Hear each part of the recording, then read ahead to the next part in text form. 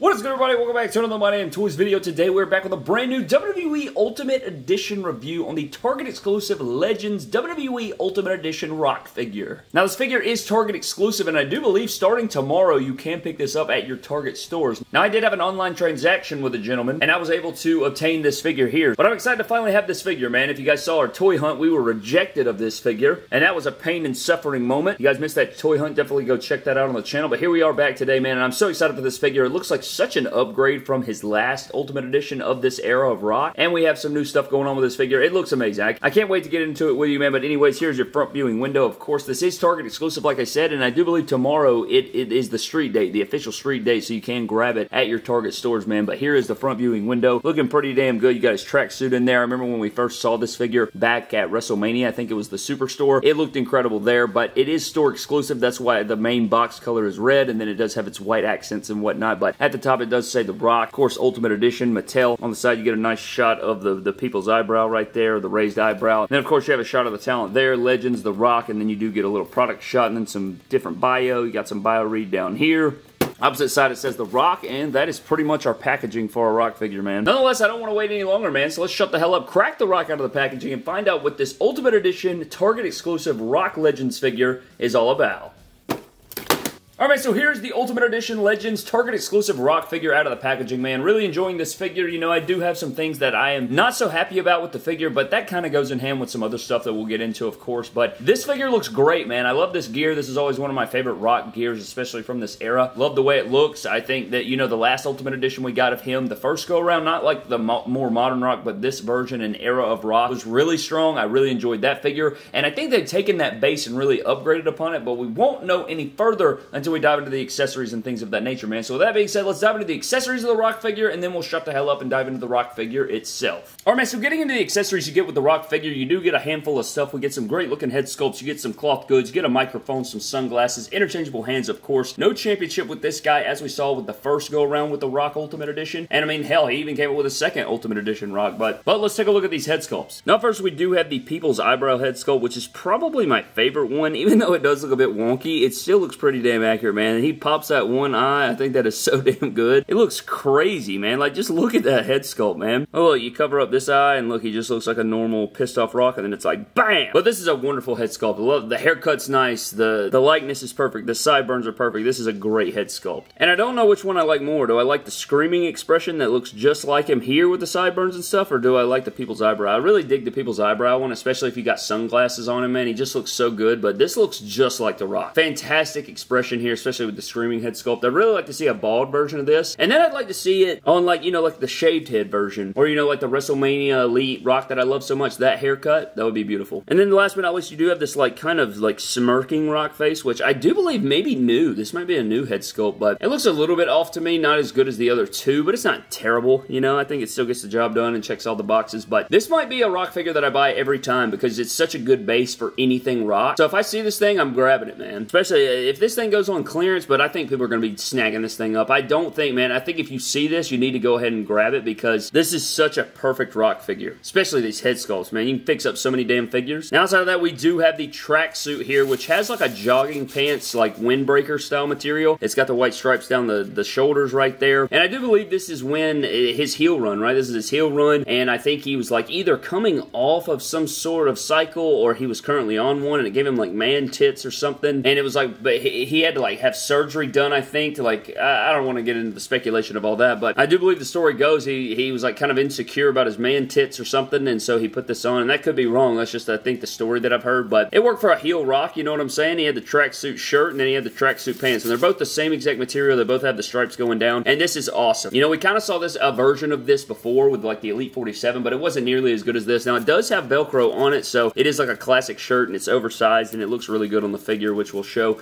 in a little bit, but this is a fantastic accessory, and I'm really glad I threw this in. I was blown away by this at the WrestleMania Superstore, but the jogging pants we've seen so many times before. I mean, you can put these on Brock Lesnar, you can put these on The Rock. I mean, this is all money right here for me with the Rock figure and all this stuff, man. This is great for cloth goods on an Ultimate Edition. Now, outside of that, we do get a Raw is War microphone, and it goes all the way around, and I don't think I'm seeing any of that, like, modern, wait, is that it under there? I think I do see it, the modern WWE logo, like, printed underneath the graphic, which isn't the biggest deal, but at least they put it on all 4 sides, but it is the Attitude Era Raw as Warmite. And then you do get his gold shades, which are really nice, and they fit the head sculpts pretty decently. You know, you put this on here, and you get a little snaggy going on right there. It looks pretty good. They do fit better than that. They're just not in position. Like that right there, that fits pretty damn nice. And so if you wanted to put these on your Rock figure, and my favorite is putting it on the People's Eyebrow head sculpt, because you know the sunglasses are covering it, but you can still see the eyebrow. Holy smokes, that looks like the Rock. This looks just like the Rock. That is freaking magnificent. And then for your interchangeable hands, you do get the wonderful world-going round mic holding hands. You do get a pair of fists to beat the hell out of other superstars. Then you have the Ricochet Kawhi Leonard entrance handshaking style hands to, you know, do this. This is like the beginning of the Just Bring It. And then you have the follow-through of the Just Bring It. So it's so you can tell people to bring it on. So there it is. So these are the, you know, PlayStation 2 SmackDown Just Bring It hands, which is awesome. Which are so good. I love this hand mold. I think these are amazing. This is good stuff. And look at that. You could even do it like cup your hands together. I don't know, like splash in your face or something. I don't know. Anyways, that's your interchangeable hands. Alright, so diving into the Rock figure, starting out first with the head sculpt, of course. We've already taken a look at it, but damn, isn't it good, man? It looks so freaking good. This is a repeat of that one head sculpt. Now, I'm pretty much in love with this figure, pretty much. I mean, this is like a perfect figure for me. I think that all the muscular tone, I think this fits his torso well. However, I cannot tell if this is the... It kind of gives me like Randy Orton Ultimate Edition torso vibes, but I could be wrong about that. It's just like at first glance. It's just like the way this ab is like flat, straight across here. I think it's the Randy Orton Ultimate Edition torso, but the arms and shoulders look really good. You get the bicep veins in there. We've seen these arms and shoulders on our Rock Elites. Got the Brahma Bull tat in there. This is my, like, one of my favorite gears, like I said. However, we have seen this on the Elite. We saw this on the Top Talents Elite. It's got the blue outline with the silver lettering. Exact same trunks as the Elite Top Talents figure with the jersey that it came with. And it's a really good gear. And then you also have the Brahma Bull in the back, so that's really good. Really clean, really nice, very nostalgic for me. You got the butterfly joints in there, which we did not see on his first go-around of his Ultimate Edition.